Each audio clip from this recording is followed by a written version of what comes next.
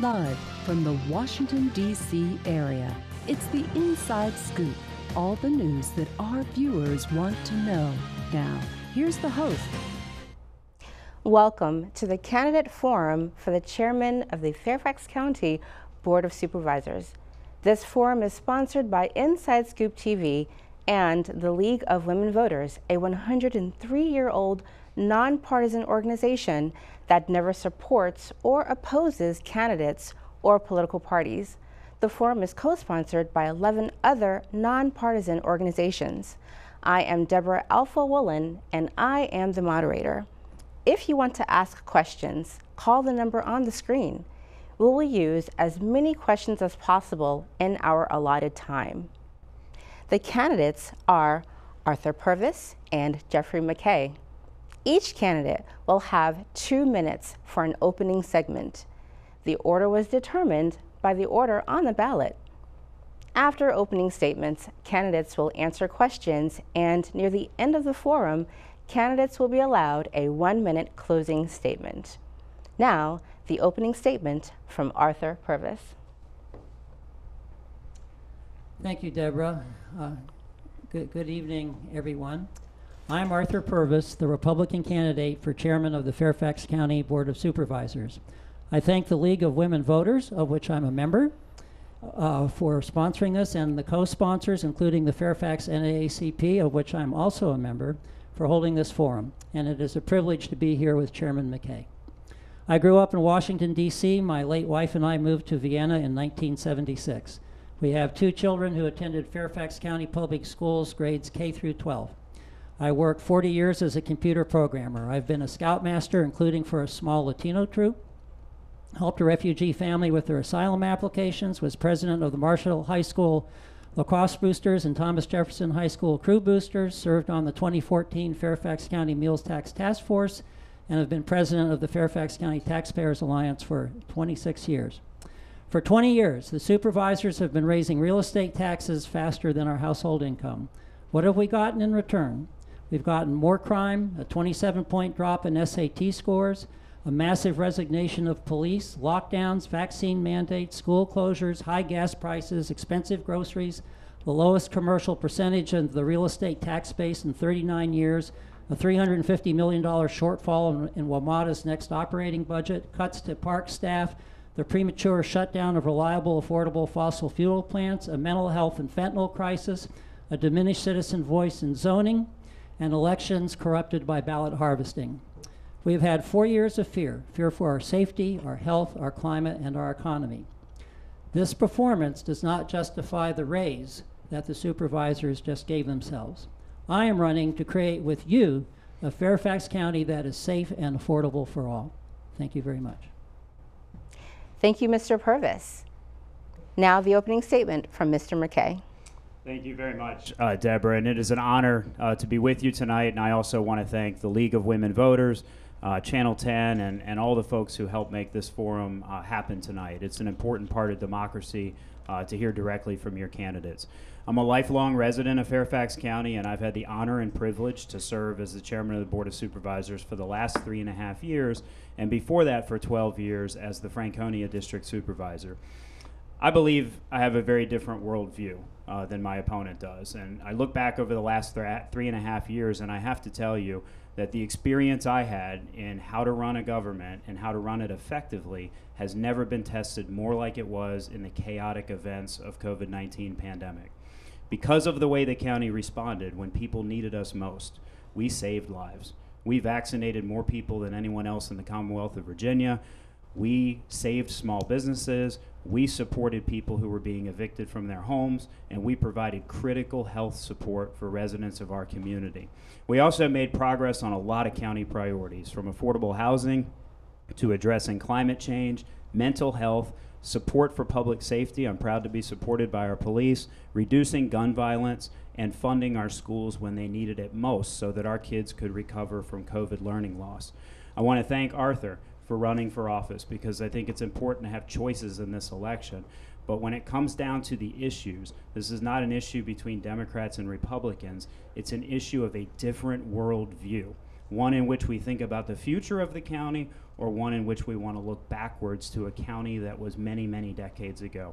I'm proud of my record. I'm proud of what this Board of Supervisors has done in the most tasking of times, in the most difficult years we have ever experienced in Fairfax County, and we have come out on top. Thank you, and I ask you for your vote. Now for the thank you so much, Mr. McKay. Now for the question and answer portion of this evening, starting with Mr. Purvis. To begin, what do you think is the biggest challenge facing Fairfax County, and how would you address that challenge? The biggest challenge facing Fairfax County is reading. Our public schools have not been teaching reading for decades. The most important years in a person's education is grades 1 through 3, and if by 3rd grade you have not mastered reading, you do not catch up, and you will be consigned to poverty and at risk for crime and welfare for the rest of your life. The problem is that the public schools used a flawed reading curriculum called Whole Word when they should have been teaching phonics. They're presumably making the change to phonics now, but a lot of damage has been done. I think a lot of the hardships of welfare, the public safety issues we have, affordable housing issues we have, can all be traced back to having a large poverty class who counted on the public schools to teach them reading, and they did not. The children who learned reading were the economically advantaged children who got supplemental help at home, but the economically disadvantaged children who were counting on the schools to teach them reading didn't learn there with that Whole Word picture-based reading program. And the tragedy of it is the children who did not learn how to read think it's their fault, when in fact it was the fault of the school system. And the failure to teach reading leads to endless problems. Thank you, Mr. Purvis. Mr. McKay. Thank you very much. I think the biggest challenge facing the county is continuing our COVID recovery. We have been through a traumatic experience in the last couple years, but because of the investments the county made and the forward thinking of the Board of Supervisors, we have rebounded very successfully. We have to continue this progress. We have more people working in Fairfax County than we had in 2019, an impressive statistic. More business establishments in the county than we had in 2019, and our economy is strong.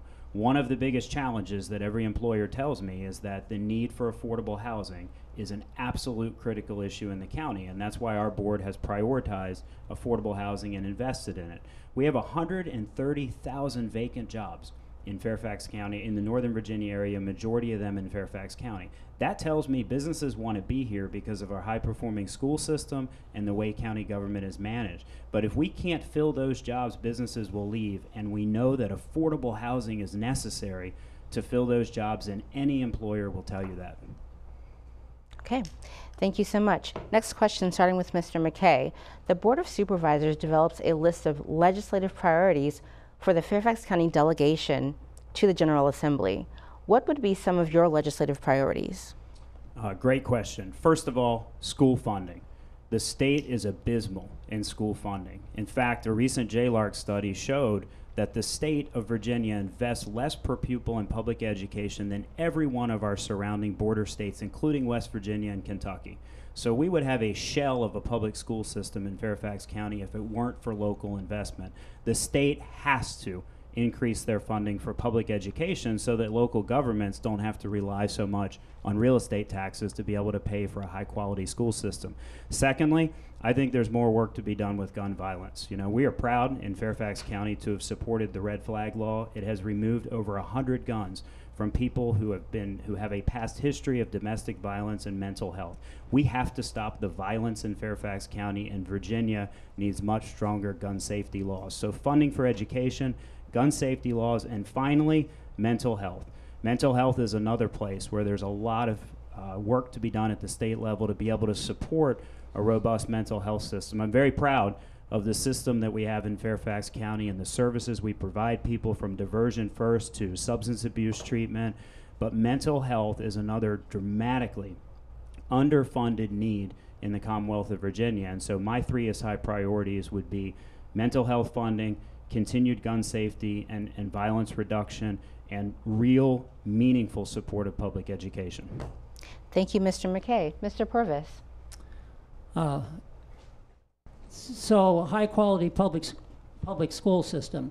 It's high quality for a few high schools, but for many high school it's low quality. The academic achievement varies a lot from high school to high school, and again it's largely a result of the failure to teach reading and where you have affluent students. I think Jeff Matthews at the Washington Post said that all the SAT measures is how much money you have, and there's some truth to that because the high SAT scores got extra tutoring at home to supplement the what was taught in schools. As far as Virginia being behind in school funding, this line, I've been Taxpayer Alliance president for 26 years, and I've heard this line, I think, for 26 years. Some states fund their schools completely with state money. Some states fund their schools completely with local money. Some states fund their schools half with local money and half with state money. Virginia is in that third category. So yes, when you compare Virginia state funding with other states, our state funding is rather low. But when you compare our local funding with other states, our local funding is rather high. So the bottom line is we end up in the middle. Okay. Thank you, Mr. Purvis. We now have a question from our audience. Thank you so much for watching. This question is from Glenda in Burke. We are going to start with Mr. Purvis first. Regarding the Economic Mobility Pilot Program, do you believe it is effective, and how would you fund it going forward? The Economic Mobility Pilot Program. So I emailed the Office of Public Affairs, and I said, could you please give me the evaluation plan that'll evaluate the effectiveness of this mobility plan? And I got an answer which was really empty verbiage. It was, you know, it was vague. It was, you know, we're going to support this, we're going to support that, we're going to integrate with other programs. And so I emailed back and I said, can you please tell me what statistics you are going to gather and how you define your, how do you define success? Or how will you define the success of this program? And I am still waiting for an answer. This is just another, so we hear that the county is making progress. Well, it's always making progress and never getting across the finish line. The affordable housing, the supervisors started their affordable housing program in 1973. That is half a century ago. And I guess they've been making progress in affordable housing for half a century, but we still have a big problem, you know, and progress in climate and so forth. While it's making progress and never getting there.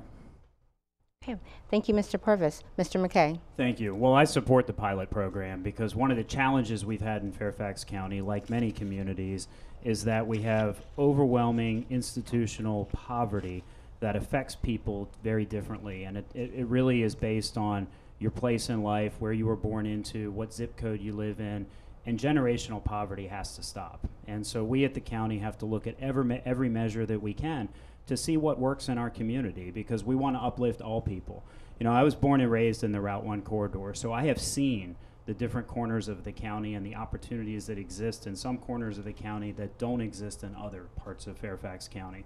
And if we can give people a leg up through a pilot program and this improve that sustainable financial help will allow people to support childcare and support transportation and some of the things that they need to be able to be successful, be able to work and lift their way out of poverty, then we might have an opportunity here to change a family's life. And so the point of this pilot is to look at the metrics, look at data come in, and see whether or not it is making a difference in our communities who need it most.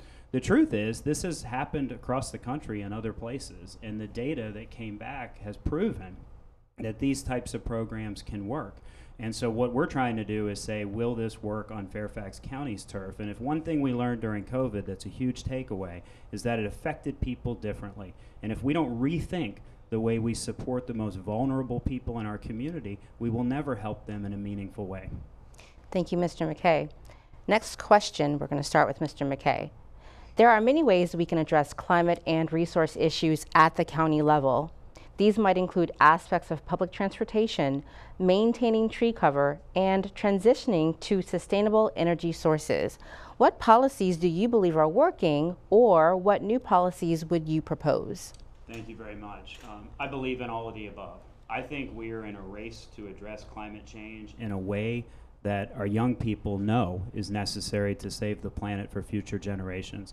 I'm proud to live in a county where people follow the science and they understand this and they turn out and they support the very major initiatives that our board has put on the table by a 9-to-1 vote to support addressing climate change across the board. Our tree canopy goals have been exceeded since I've been on the Board of Supervisors. We've started a zero waste program, established an environmental vision, pledged to be carbon neutral by 2040, launched CCAP, a way for the members of the community to get involved in addressing climate change through our climate action plan. We've electrified through a pilot program, Fairfax Connector buses, school buses. We've instituted a bag tax, which wasn't popular at the time, but I saw people collecting trash just this week, and they told me what a huge difference it's made in cleaning up our environment and reducing plastics and reducing trash on our roadways in Fairfax County. This is probably one of the, if not the most important issues right now to residents of Fairfax County. And if we work together, we can address climate change and save our planet. And there's no place in Fairfax County for climate denying. And luckily, we live in a community that follows the science, they understand the urgency of the moment, and they support the issues that the county is doing to try to save our planet together. Thank you, Mr. McKay. Mr. Purvis. Well, we ought to agree where we can, and I certainly agree with the tree canopy goal. And I certainly agree that we have a lot of institutional poverty, but the institutional poverty is caused by the flawed curriculum in our public school system. If you want to get people out of poverty, then teach them reading and teach them arithmetic. Now, with respect to the climate change, Supervisor Walkinshaw just had a climate action conference on Saturday, where the most important speaker, in my opinion, presented misinformation. There was a panelist from George Mason University, a climate scientist, who showed a graph of temperature, a temperature graph, and the increase in the last 20 years was steep. The increase was maybe 4 or 5 degrees Fahrenheit. So during the Q&A, I asked him, well, where do these temperatures come from? And it turns out they came from Reagan National Airport, which is a heat island. So then I asked him, well, what percentage of this temperature increase was really due to climate change, and how much of it was due to the fact it was simply at a heat island, or Reagan National Airport? His answer was, I don't know. So if you wanted to follow the science, you were not getting it at Supervisor Walkinshaw's conference. Okay. Thank you, Mr. Purvis. Okay, next question. We will start with you, Mr. Purvis. What will you do to ensure all voters have equal access to the fundamental right to vote? You know, in the name of the right to vote, you can destroy a person's right to vote by having corrupt elections. And that is exactly what has happened in our state, with the drop boxes, with the ballot harvesting, with the election season. So yes, more people have a right to vote, but does their vote matter? Because it's manipulated so much. And I'll give you just one example. In the 2021 election, in the in-person election day vote, which is the most secure, Governor Youngkin got 40% of the vote. But in the absentee ballot vote, he got 17% of the vote. Now, what explains the difference? We don't know, but I think there's an excellent chance that this was ballot harvesting, people going out, finding people who normally wouldn't care about voting, and, so to say, helping them with their ballots. I don't know of any way you can really enforce the law on that, but certainly if we want to, democracy depends on elections we can trust. And that vote for Governor Youngkin raises a serious question whether we have an election system we can trust. And by the way, all this voting season has doubled the cost of elections from about $3 million to $6 million. By the way, as an election officer, let me pay tribute to the Office of Elections. They do a great job. It has been an honor to work with them. And Okay, your mic is off. Thank you. Okay, Mr. McKay. Thank you very much. I categorically and strongly disagree with 90% of what was just said, and I think it's dangerous. Fairfax County conducts free, fair, and safe elections. Election integrity matters in this county, and suggestions that it doesn't, I think, are reckless. We do want more people to vote. I want as many people to vote as possible, which is one of the reasons why the Board of Supervisors has supported all the efforts done in Richmond over the last couple years to make access to the ballot more available to folks. The truth is, there is a disparity that exists between who votes. And we make elections really hard in this country, especially in Virginia. I was proud, as chairman of the board, to make Election Day a holiday for our own county employees so that they could volunteer to work elections, but more importantly, so that they could also exercise their right to vote. We live in a community where people are busy. Working parents have a lot on their hands. I know that. I have that with my own 2 kids. The easier we can make it for people to vote is an important exercise in promoting democracy. Does it cost more? Yes, it does cost more, Arthur, but democracy isn't cheap, and it shouldn't be able to be bought. Having more people vote and having it cost more to have more people participate in their government is a fundamental right that people have that we should always be supporting. Thank you, Mr. McKay. Okay, next question, again, is from our audience, a follow-up question, again from Glenda in Burke. Thank you so much, Glenda. Okay, we're going to start with Mr. McKay here. If the Economic Mobility Pilot Program is approved, how would it be funded? Well, I support it, and the initial funds are being used from ARPA funds that were given to us by the federal government. One of the stipulations of ARPA funds that has been important to me is ways that we can harden our community for future things that occur like COVID. And one of the ways to do that, at the very beginning of COVID, we saw the disparity, how lower income people were being hurt more, who were getting infected at a higher rate, who didn't have the luxury of working from home like a lot of other people did. And we said these disparities that exist with overcrowding, cramped quarters for people who are living in poverty, access to childcare was cut off for a lot of people. And we looked across the country and said, hey, many cities and counties have had success with this economic mobility pilot program.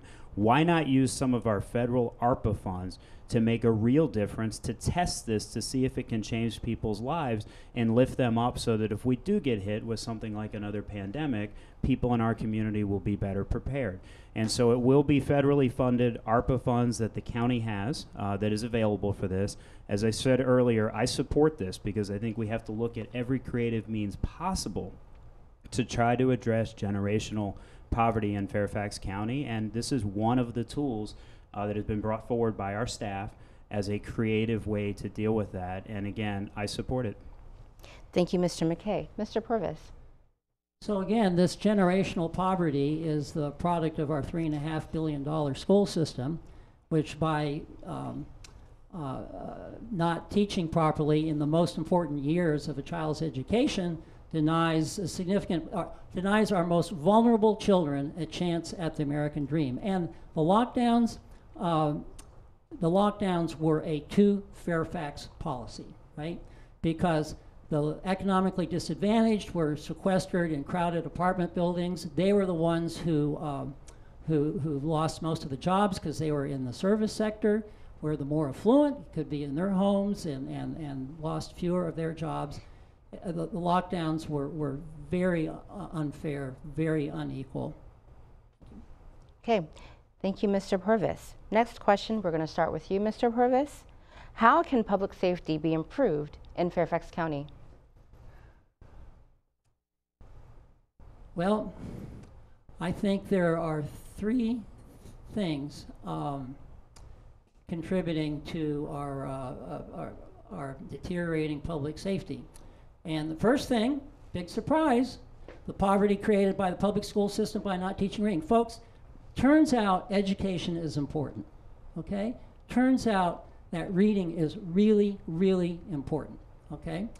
And so we have a Commonwealth attorney whose goal has been to eliminate the disproportionate incarceration of blacks and Latinos. And that's a worthy goal. That I agree with the goal, okay?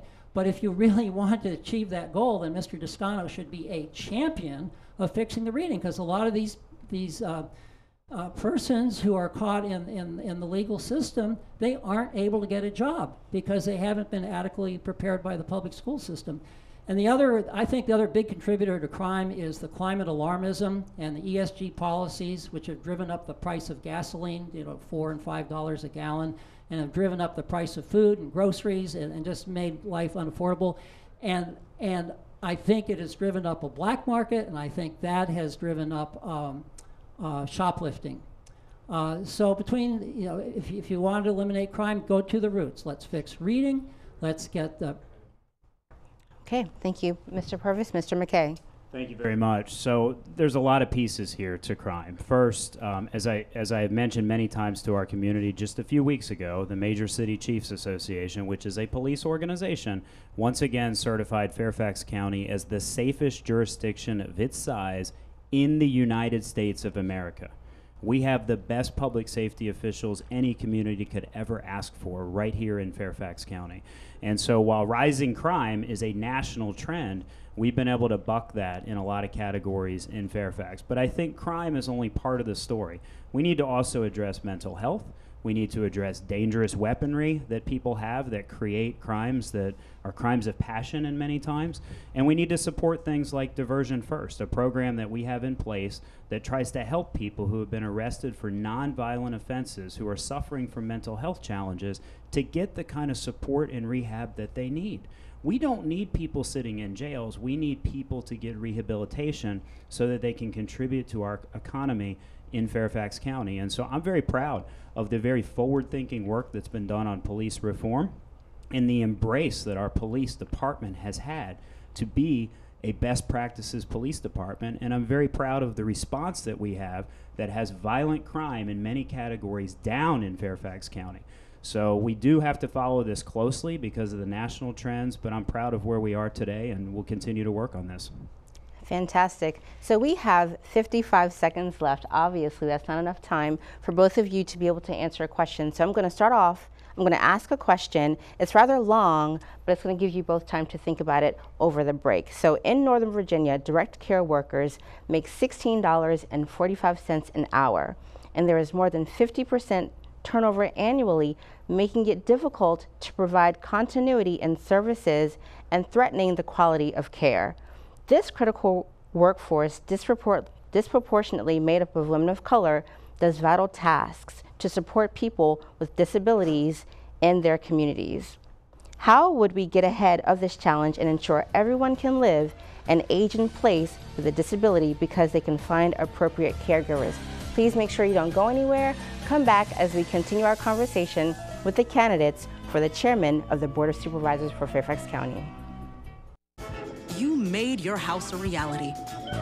Homeschooling yourself on loans, color-coding listings, and flushing every toilet in a 20-mile radius. If you can ace house hunting, you can do it for retirement. Get on track with tips at aceyourretirement.org.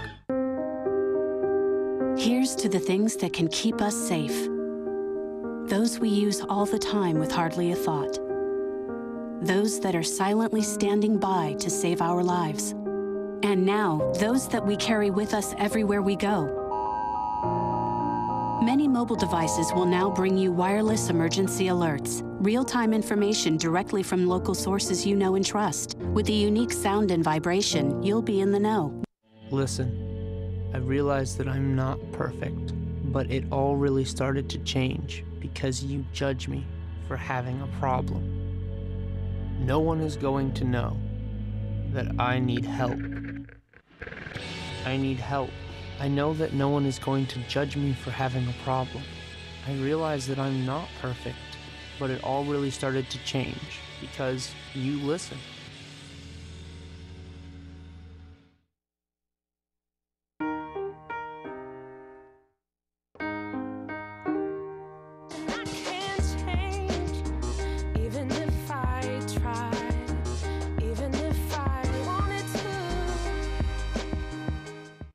Open road, here comes the Heffley family. Whether it's a short trip or a long haul. Estimated time, 47 hours. They will beg. You're hungry? I'm happy to provide. They will plead. Deep fried butter on a stick. But whatever you do, don't wimp out. Now you're talking. Make them buckle up. He can't hurt. Remember, safety first. Cheese curls second. Are you orange? We're back to the Inside Scoop. Here again, your host. And thank you so much for coming back and joining us for the candidate forum for the chairman of the Fairfax County Board of Supervisors. We have with us the Republican candidate, Mr. Arthur Purvis, and the Democratic candidate, Mr. Jeffrey McKay. So I'm going to start the last question again because it's rather long. So here we go, and we're going to start off with Mr. McKay answering. In Northern Virginia, direct care workers make $16.45 per hour, and there is more than 50% turnover annually, making it difficult to provide continuity in services and threatening the quality of care. This critical workforce, disproportionately made up of women of color, does vital tasks to support people with disabilities in their communities. Despite this work, their value is not reflected in wages, forcing them to work long hours and multiple jobs just to get by. How do we get ahead of this challenge and ensure everyone can live and age in place with a disability because they can find appropriate caregivers? Well, it's a great question. First, I think we have challenges across this nation and indeed right here in Fairfax County and not paying people living wages to be able to support their lifestyle. And so, number one, I'm proud to have organized labor's support in this campaign because one of the missions of organized labor is to make sure we pay people a living wage and to make sure that they have rights and they have health care and they have benefits so that they can thrive in our community. I also have been a strong supporter of things like pre-K and child care subsidies for families who have children so that they also can be contributing members of our workforce. But we have to value these folks. You know, I hear a lot about education here tonight, but I think one of the biggest challenges with these jobs, direct care support workers and people like teachers, is they're under a tremendous amount of unnecessary stress. And as a community, we have to support their work, support their pay, ensure they get a living wage, make sure that we have affordable housing and child care opportunities to be able to support them and their families in very stressful work. Look, the aging is happening in Fairfax County, the aging of our population, and the need for these, including the need for them, people who are suffering from intellectual disabilities, is very high right now. We also need to work with our community colleges to help them be able to certify more quickly and get people involved in this work, especially our young people coming out of school, to create a pipeline for future employees to do this critical work. Okay, thank you, Mr. McKay. Mr. Purvis? So I agree with everything Chairman McKay just said, but what he didn't say is how he would fund the problem, how he would actually raise the salaries. And this leads to Medicaid waivers. Medicaid waivers are a government program which gives families a subsidy from the federal government, I think, maybe there's some from the state, to help pay for care in the home. And this is a good case study of the problems of socialism and the problems of government-provided pre-K and the problems of government-provided child care and the problems of government-provided everything, government-provided affordable housing. You always end up with a shortage. There is not enough money. And in the case of Medicaid waivers, the state has a backlog of, I think, 14,000 Medicaid waivers, okay? There's a waiting list of 14,000 people trying to get a Medicaid waiver. And in the last budget, state budget, Governor Youngkin and the General Assembly made a historical investment in this care by funding 1,100 waivers. Families have to be self-sufficient. If you rely on the government, you're going to be on a 5-year waiting list. And you'll never guess my solution to self-sufficiency. Thank you, Mr. Purvis. Okay, next question, starting with you. What law enforcement issues should be addressed in Fairfax County? Thank you for having another question about law enforcement. Safest is not the same as safe. You know, the safest place on the battlefield is not necessarily safe. And as far as Fairfax County doing better, since Mr. Toscano, again, whose goals I sympathize with, okay, it's the implementation where there's a question. But since he's been Commonwealth Attorney, larcenies went up 24%, auto theft went up 62%, robberies up 30%, assaults up 12%. There was a WJLA article about shoplifting going up, I think 47% since last year. And I emailed the police department to get the source of the article, because the article showed a picture of a police document. And the email I got back was to go to the police homepage, which I'd done, and I couldn't find it. But to address crime, I've already mentioned it. The schools, our $3 billion school system has to stop perpetuating class differences, has to stop perpetuating poverty. We have this one Fairfax policy. My opponent and I would agree. Inequality is the poison of the body politic. Inequality is poison. But that one Fairfax policy should have included phonics and math in 3rd grade. Thank you, Mr. Purvis. Mr. McKay? Thank you very much. You know, I've mentioned a lot of things already. I think, you know, the national trends with crime are concerning. Why the Major City Chiefs Association designated Fairfax the way they did is because violent crimes are exceptionally low in Fairfax County. We have seen a rise in property crimes, and a lot of that is due to inflation. A lot of it is due to retailers who don't prosecute shoplifters. The shoplifting issue, Arthur, there's a few establishments in Fairfax County, a few retail establishments that represent the vast majority of those shoplifting cases. And so our police have worked very closely with those retailers to make sure that they are agreeing to take action against those people who are arrested as well. But law enforcement starts with a well-trained police department.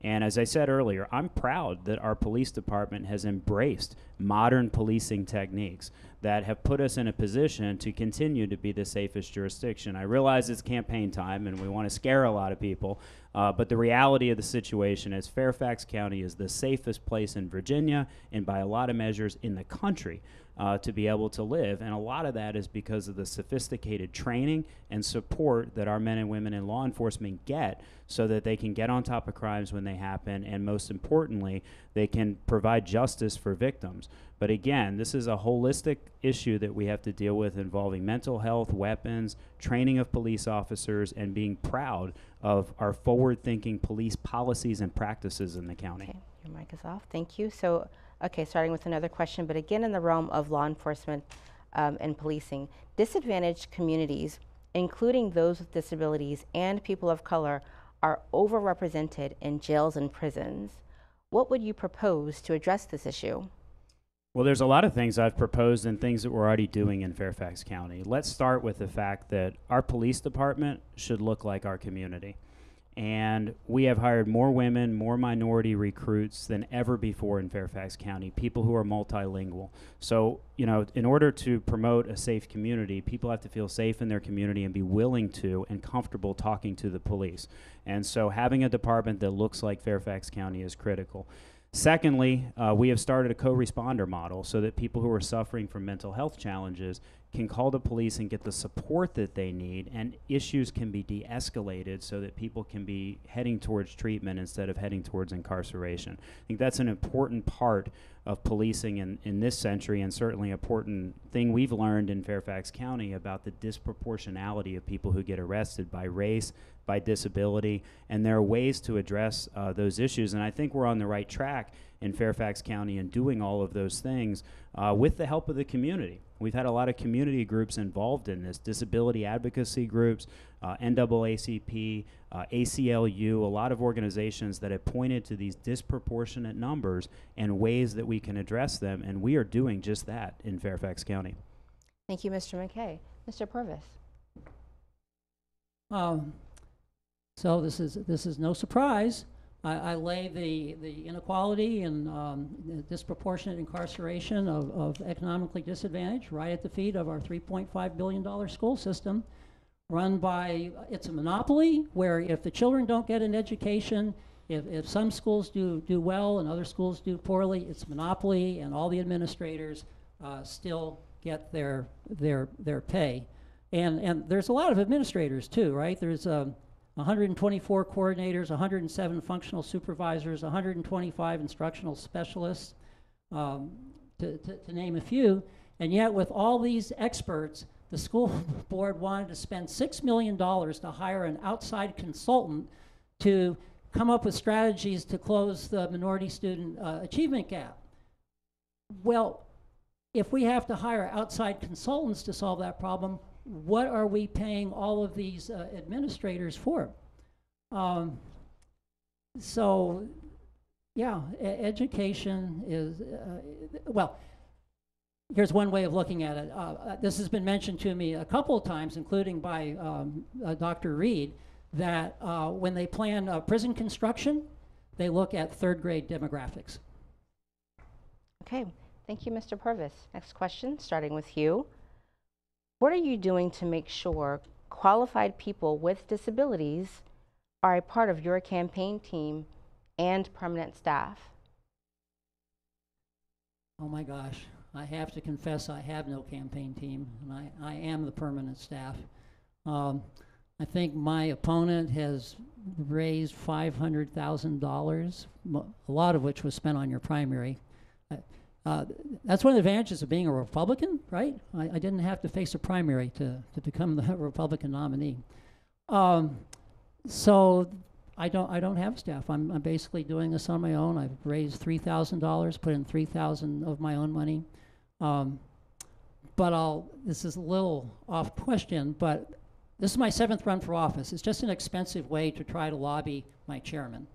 But the first time I ran was in 1995, and my friend down the street, Rob McDowell, ran for state senate. He raised and spent $160,000. I've raised and spent $16,000. In the 15, he had phone banks, consultants. We got demonized mailings of photographs, demonized photographs of his opponent. He was endorsed by the governor. On election day, in the 15 precincts we ran together, he got 41% of the vote, and I got 40% of the vote. I really think that the voters are really more interested in issues, and I don't think they're beguiled very much by all the signs and ads and that stuff. Thank you, Mr. Purvis. Mr. McKay. Well, your question was about folks with disabilities and supporting them, and I'm proud of the professional staff that I have in Fairfax County that looks like Fairfax County in many ways, is faced with the daily challenges of many people in our community, and bring that perspective to my office. We have always been open to hiring people with disabilities, not just in my office, but I'm pretty proud of the progress we've made in Fairfax County doing that as well. And I've worked with a lot of organizations like MVLE and Service Source to try to provide support in Fairfax County for people with intellectual disabilities to be able to get jobs, and worked with them on linking them up to employers who will hire people with disabilities, which should be every employer in Fairfax County. And so I'm pretty proud of the record that we've had. Despite what you've just heard about the campaign, I have 2 part-time campaign staff people that I've had with me since I first ran for office, who do amazing work and are out there in the disability community, again, supporting that community. I'm proud to have a cadre of supporters of my campaign who have various disabilities. And the truth of the matter is I think all of us will live long enough to experience a disability of some type. And we need to be cognizant of that and support this population of people to live a life like yours, like the ARC says. That's a simple thing that they want to do, live a life like yours. And in order to do that, they need jobs, and we need to support the hiring of them. Thank you, Mr. McKay. Next question. Fairfax County is considering changing the minimum parking requirements for off-street parking to reduce the number of parking spaces. This will impact businesses and townhouse, apartment, and condo communities. There has been much pushback from residents about this proposed change to the zoning ordinance. What are your thoughts? Well, I voted for it. It's already been adopted in Fairfax County. I voted along with every other member of the Board of Supervisors who supported this. There were also a lot of folks who very much supported the new parking regulations. From an environmental standpoint, if you go across Fairfax County, and I walk through one of these every day, and there's one right in front of the government center, a sea of unused asphalt that could be used for much, much more productive things, affordable housing, green space. Our parking codes hadn't changed in Fairfax County for half a century. I mean, we're a very different place today than we were 50 years ago. That being said, I supported a modified version of the parking regulations that support additional parking, not the full amount of reduction in residential areas, because I do hear from communities, especially townhome and condo multifamily communities, about parking challenges. And so I think we have to treat residential and commercial very different. But we also have to think about pedestrian safety. We've had far too many pedestrian deaths in Fairfax County. We have to think about the car-dominated components that bring about those deaths and think about how we can look at our zoning ordinance as a way to build a more walkable, a more green, a more modern community in Fairfax County. And that's why I and every other member of our board supported this modest change and will continue to monitor it. Thank you, Mr. McKay. Mr. Purvis. First of all, I want to commend my opponent for his comments about the disadvantaged and then diversion first. We certainly agree on that. So my understanding of Parking Reimagined was that it was going to create a shortage of parking places in housing developments. And it sounds like that was the modification that was made, and so that problem is presumably resolved. As far as excess asphalt and so forth, I would agree on that. But I do feel that generally the county has an anti-road, anti-car bias based on this climate alarmism. And so going to the climate alarmism for a second, if you go to the UN's IPCC website and look at their Synthesis Report 6, that's their latest evaluation of climate knowledge, they have headlines. And on the headlines, it says that temperatures have increased 2 degrees Fahrenheit over the last 140 years, talking about following the science. In the headlines, there's no prediction of what the temperature will be at 2100 and year 2100, and there's no comment even about sea level rise. And this is the UN, right? So I really think a lot of this climate alarmism is overblown and is having devastating. Okay, so staying in the realm of the environment, Mr. Purvis, there are many different agencies within the county that have a role in overseeing new development and in protecting our natural resources. How can the county better coordinate efforts between Soil and Water Commission, Zoning and Planning Committee, and the urban forester to protect our existing tree canopy? Well, that question sort of makes me wish I were my opponent, who's worked full-time in county government for almost 30 years. So I'll just make some general comments about the environment, and that has to do with increased density, okay? If we're going to have affordable housing, we need a lot more than the 10,000 units that they're making progress on, but which according to the Fairfax Healthy Communities Survey is not funded and is short. They need 15,000. Other people say we need 45,000 more units. But for us to really have an affordable housing in this county, the residents have to agree to higher densities. And I think we need to make it a priority and have a county-wide conversation about this instead of including residents in this conversation after a plan is made. The residents of Rose Hill were surprised by a plan to convert their shopping center to higher density housing. They should have been included from the beginning. And residents have a lot of concerns about increased density. They're concerned about traffic. They're concerned about infrastructure, sewer, water. They're concerned about the impact on the schools. They're concerned about increased densities might bring more crime. I think all of these can be resolved, but they've got to be brought to the forefront. If I were chairman, having a countywide conversation with HOAs on this topic, starting at the bottom. Okay. Thank you, Mr. Purvis. Mr. McKay. Thank you. Well, first, I'm proud of my 30 years of service to Fairfax County. I will say, with regard to this question, I think citizen involvement is key to the success in Fairfax County. And so while we have a lot of committees and opportunities for ways to volunteer, we have a very diverse population in Fairfax County of people, of over 1 million residents. And citizen engagement and ways for them to shape county policies is vital. And so I don't support collapsing some of these organizations. I think there are groups like EQUAC that do a good job bringing together a lot of issues from the Tree Commission and some of the other groups in Fairfax County. But the magnitude of our climate challenges requires us to look at all of these issues and to have as many citizens engaged as possible. One of the things I'm very proud of that we instituted during COVID was to allow people to call in and testify at Board of Supervisors meetings by telephone live, so that they don't have to drive all the way to the government center, so that we're hearing from people who don't necessarily have the time and energy to take time off of work to be able to communicate with county government. And so I think these boards, authorities, and commissions do great work. I think they coordinate their plans in a lot of ways to the environmental plans that I mentioned before. Things like CCAP, our environmental vision, those are documents that are built by the citizens, by the boards, authorities, and commissions, and by the input that we get, and we have to continue that. Thank you, Mr. McKay. Let's go back to affordable housing for a bit. Based on the missing middle study in Arlington, the Arlington County Board changed their zoning ordinance to promote affordable housing.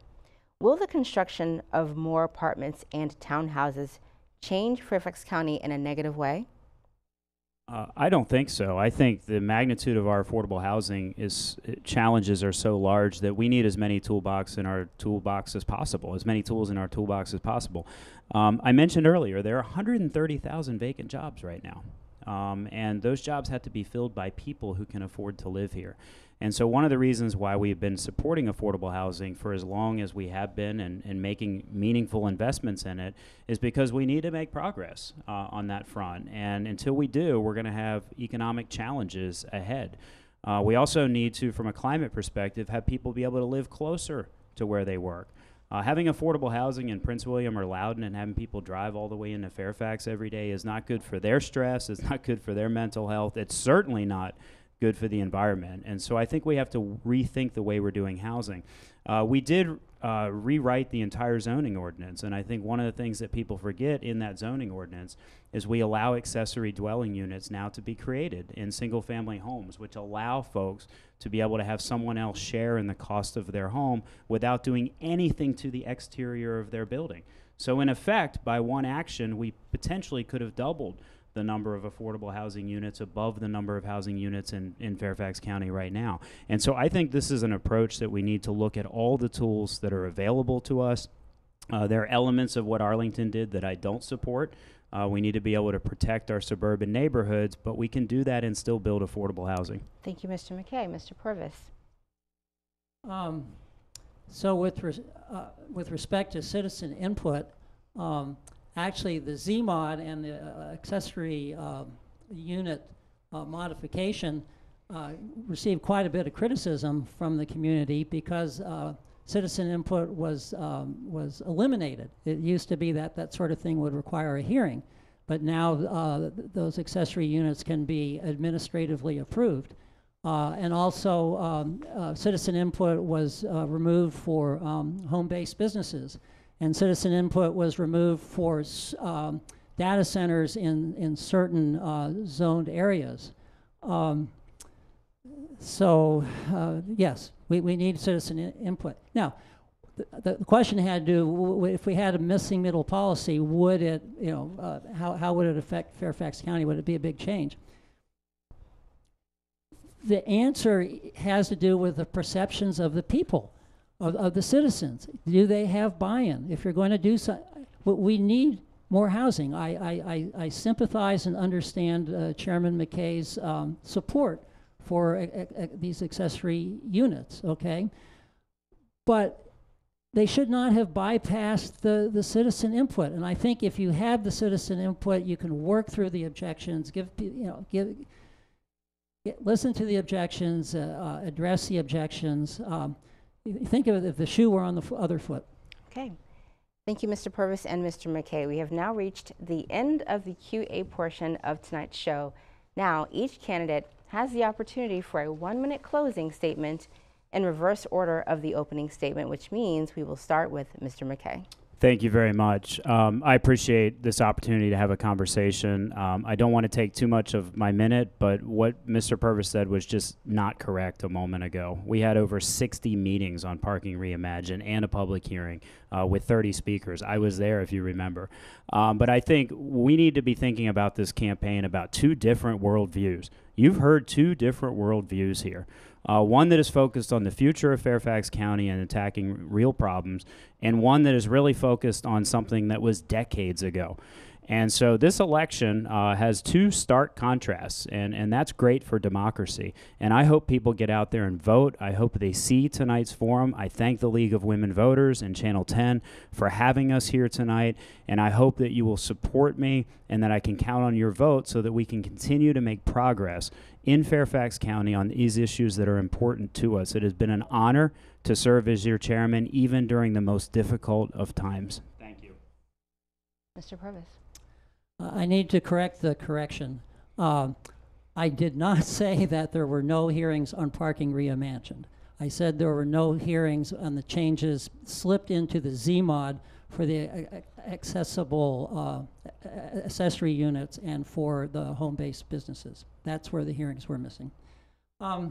Yeah, you have heard two worldviews. You know, one worldview is that the government will solve everything. The government will give you affordable housing, child care, Medicaid waivers, a great education, and just look, you've paid higher taxes and everything has gotten worse.